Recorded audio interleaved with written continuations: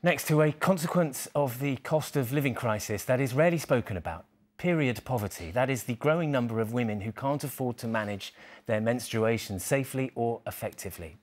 The report found that 21% of women and people who menstruate in the UK struggle to buy enough period products, up from 12% in 2022. Of these, 60% had to prioritise buying food. And 37% used tissues or cotton wool instead of sanitary products, while others resorted to using socks or newspaper.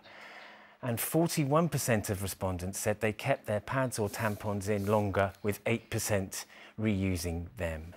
Well, with me here is Tasha Burgess from ActionAid, who's the charity who commissioned this research. Just tell me a bit more, Tasha, about the research itself. Where were the people and the women that you talked to? Was it just in the UK? Or? So, yeah, actually, if it's OK, I'd like to start by thanking you for getting us on, because right now, 300 million women across the world, including myself, are having their periods. And we don't talk about this anywhere as near as much as we should, right? This polling was UK. OK, so this was women and people who menstruate.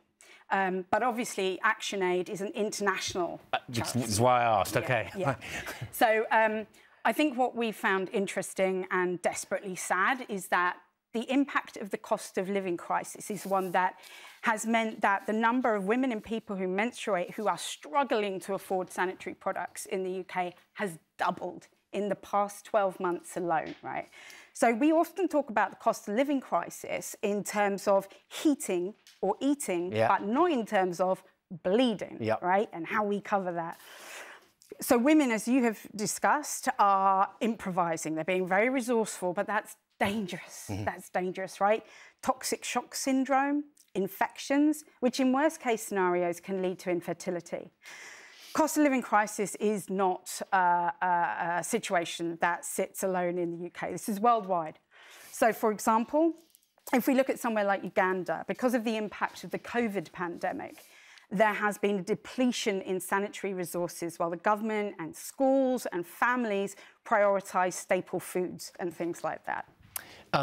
You talked about the health effects. I mean, there's kind of social consequences as well, because, you know, I'm thinking here of people at schoolgirls who, you know, if they get their period, they can't get hands on the right products, they might not go to school, or indeed women who won't go to work. I mean, it has consequences across people's lifestyles, doesn't it? You're spot on, right?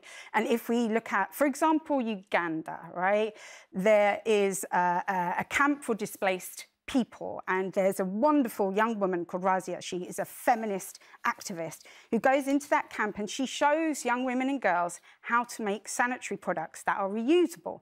She reported back to ActionAid in Ghana that the majority of girls actually use dried cow dung and they fashion it into sanitary pads. Me. Yeah, right? And they use that. And this is because they are smart, they are resourceful, but clearly that is enormously dangerous. Very quickly, we have about 30 seconds left. What can be done in this country, do you think, to make it easier for people? In this country, around the world, to me, humanity is a global thing, right? Our humanitarian response. So let's look at providing for women in this country and women and girls across the world. You can do that. Go to our website, have a look at Share a Better Period. £3 will buy a sanitary pack for someone. £7 will buy an education piece in how to make pads. £10 will buy the time of a nurse to teach women and girls about their bodies. Great job. Boom. Good to see you, Tasha. Thanks for coming in.